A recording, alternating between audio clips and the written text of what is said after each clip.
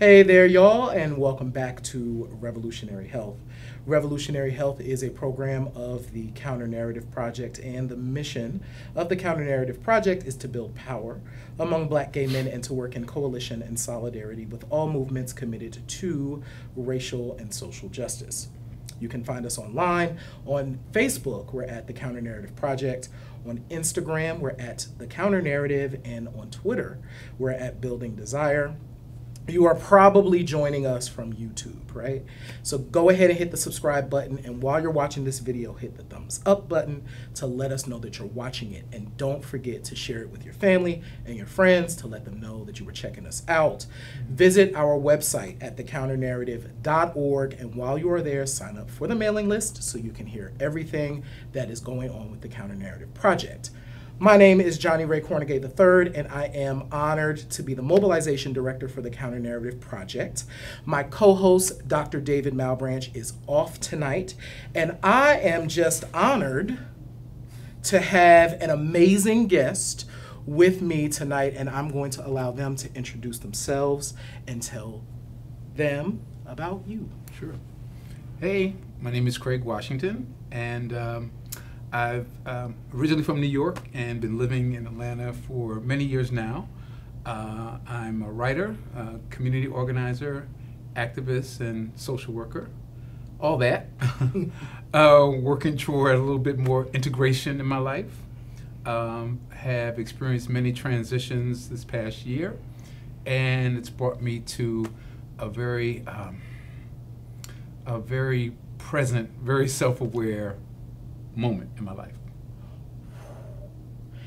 Okay, so we're going to go into the topic in a minute, but you said something that sparked something. Okay. So you talked about having like integration and alignment. Mm-hmm.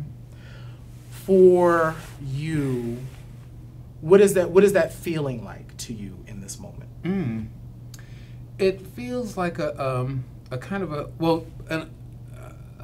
a restoration of sorts, right? Like I feel as if looking over the past year, and I think I'll speak to some of this because there's some personal struggles that I've had, developments that I've had, and relationships that I have ended. And it's through those relationships and my decision to end them that taught me a lot about myself, right, around boundaries. And so it's all, you know, that's what I'm recovering from, a lot of compartmentalization. But it's the same Craig, you know, in these different aspects or components of my life. And so for me, the lesson has been in terms of, again, being more focused, and certainly being more mindful and vigilant when necessary around protecting my boundaries. Ooh. And I feel like, so we're about to get into this conversation. So the topic, we couldn't think of anyone else that we wanted to have this conversation with than you. So there's been a lot, I've been to a lot of conferences, been in a lot of spaces where there's like the intergenerational dialogue conversation that kind of comes up. Okay. And one of the conversations that I know that for me personally, and I mentioned this to you before we got started, is when I thought about, so the topic that we are going to spend some time on tonight is aging and living with HIV. As like a core topic, but I think there's a lot of stuff in here. Yeah.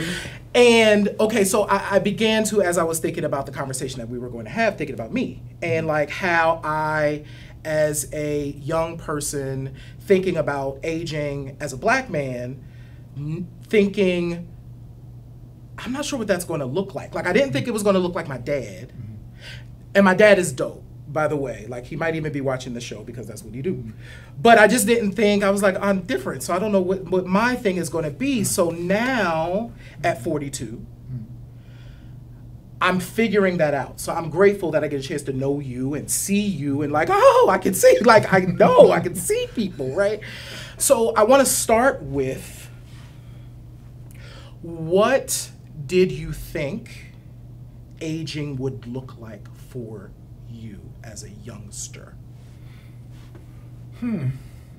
I it's hard to really pull up. I know that it was always a fuzzy concept for me, and like you, as long as I can remember, so as a young child, in terms of having some consciousness awareness of myself and the kind of kid that I was, the kind of little boy that I was, I sensed a certain difference.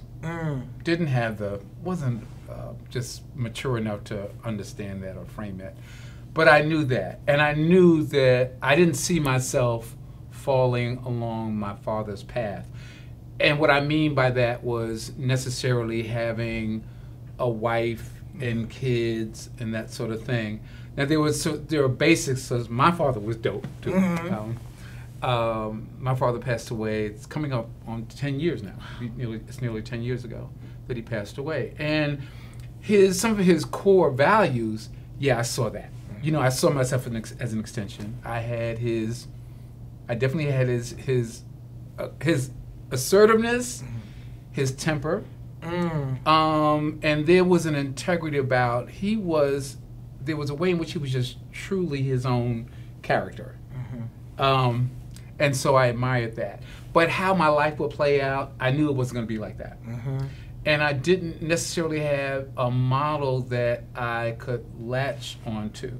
It wasn't until, and particularly in terms of seeing older gay men, it wasn't until I connected with or was introduced to the life, so the community, and frequenting clubs and other social spaces, Black queer spaces, where I'm seeing just the whole span of life and generation and such, that I began to just observe older Black gay men.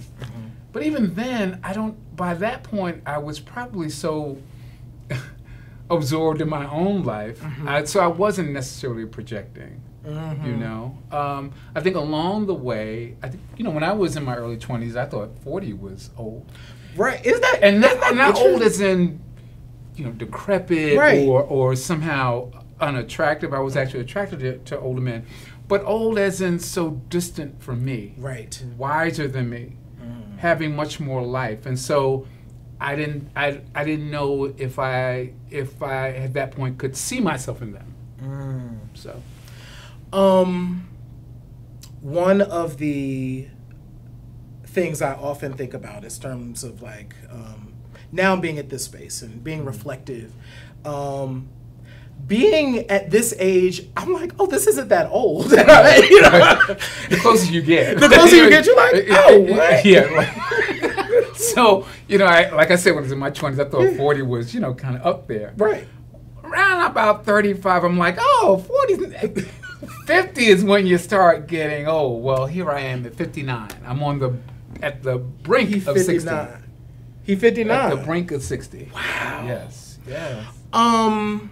And 60, my 60, feels nothing like what I imagined years and years ago, decades ago, what 59 or 60 would be. It wasn't until, I would say, perhaps my mid-30s, where I'm actually taking notice. And I'm looking at how gay men that are decades older than me, how they are faring. Yes. From those that have, social networks and friends and have robust social lives and seem to have a sense of joy, not this stereotypical sort of dry, detached or isolated existence. They're which not is real off too. on some shelf, right, so to speak. I'm talking about the stereotype. Yes. I mean, there is a reality. There are older brothers that are quite literally structurally isolated, and don't have connection. I would see men that did. And so there was a way in which by my, I guess, entering middle age, that I did begin to pay attention, and I saw that, there was a possibility that I could have a full and joyful life.